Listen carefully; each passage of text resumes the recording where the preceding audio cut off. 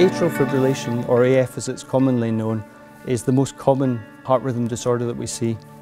It's a disorder that affects the top chambers of the heart, the two filling chambers, and these essentially are plagued by chaotic electrical activity, so they lose their function, they don't actually beat or move the blood.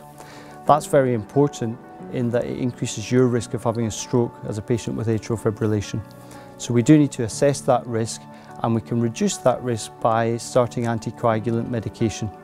AF can also plague patients with lots of different symptoms. So people can have palpitations, breathlessness, reduced exercise capacity, even the loss of ability to function normally.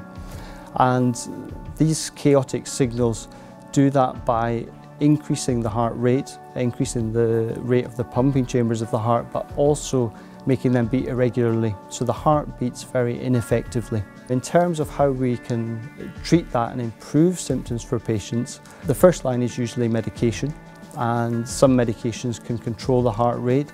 Some more powerful medications can, in some cases, actually restore normal rhythm.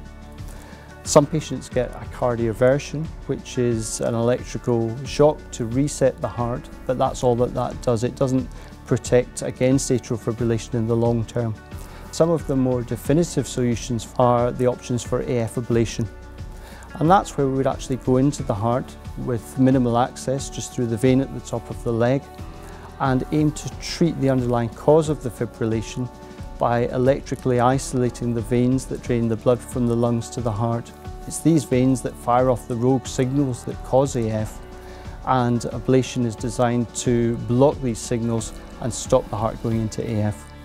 One of the most recent technologies that aims to give the best outcomes for AF ablation is the laser balloon technology.